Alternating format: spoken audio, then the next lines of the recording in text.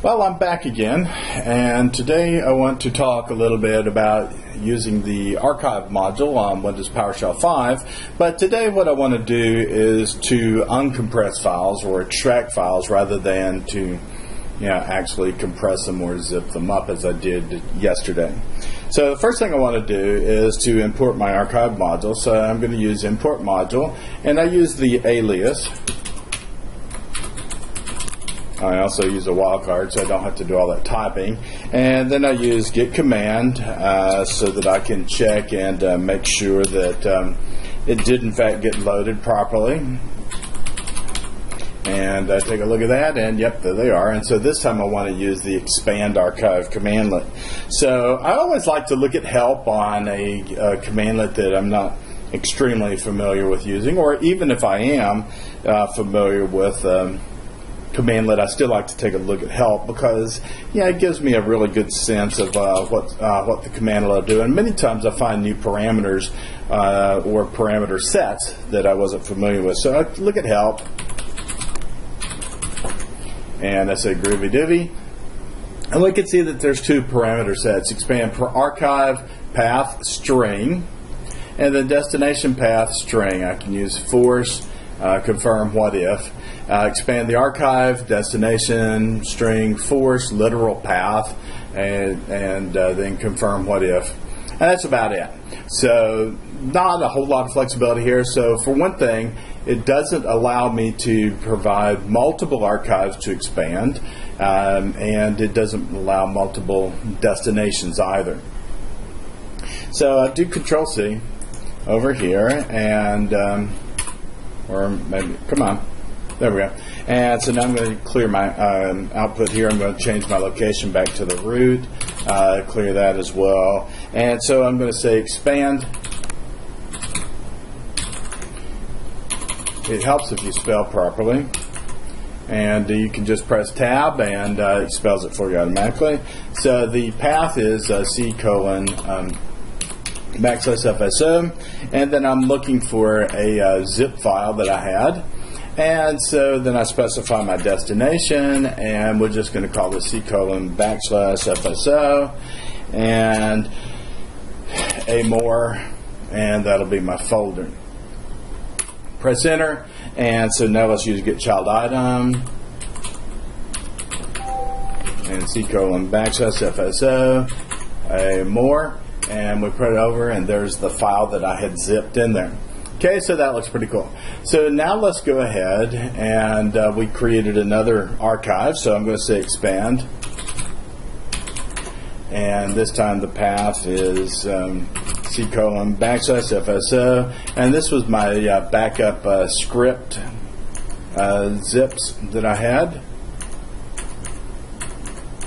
or maybe it was just scripts. So let's there it was. Script backup zipped, and then my destination is C:\FSO, and script backup. And I don't have to use the zip, but I can use that if I'm using my same name. So I can use tab expansion so you pick it up and then just delete the zippy part. And I say groovy doovy. There went my progress bar. And now if I use get child item, and script backup, and then we can see that there's all of the files that I had zipped into that.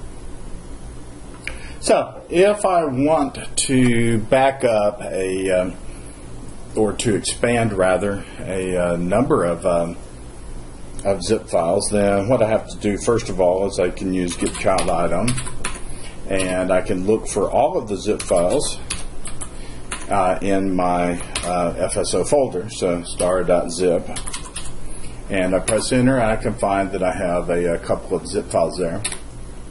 And now what I want to do is I'm going to pipeline this to the for each object. So I say for each object if I wish, and then open and close my curly brackets. Inside the curly brackets, then what I'm going to do is I'm going to use ExpandArchive. So ExpandArchive,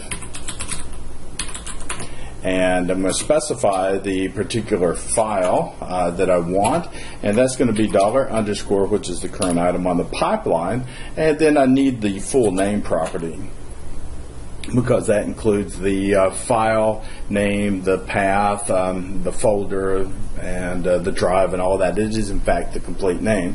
So expand the full name, and then I specify my destination, and the destination is going to be C:\FSO / and I'll just call it zip if I will.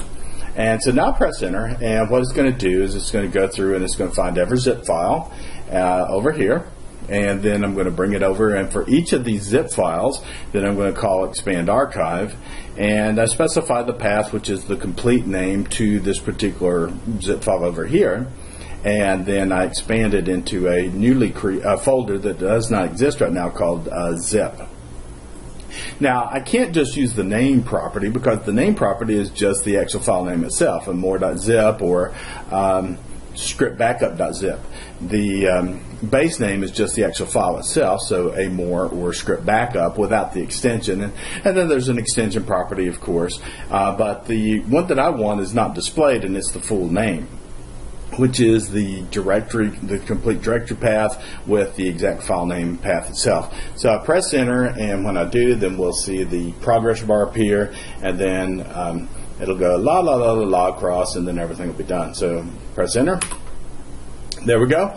And so now I can come back over here, and I can say get child item, and this time I want to see what's in my zip folder, and press enter, and we can see that it expanded all of the files. So that's how easy it is to use the ExpandArchive commandlet, and even though it only accepts a single parameter for the path, then that, because it's PowerShell, then I can easily write code to pick up all the zip files and expand a whole collection of archives into a particular location. The one thing that I would need to be aware of course, is that if these zip files contain the same file that's just zipped up into different archives, like perhaps if I had multiple backups, then I would need to be able to deal with overwriting files and stuff like that. So that's it. The ExpandArchive commandlet from the archive module on Windows PowerShell 5 on Windows 10. My name is Ed Wilson. I'm the Microsoft scripting guy, and I talked about this earlier this week. There's a scripting guide article that's in the notes that I reference for more information about using this commandlet. Thank you, and have a wonderful weekend.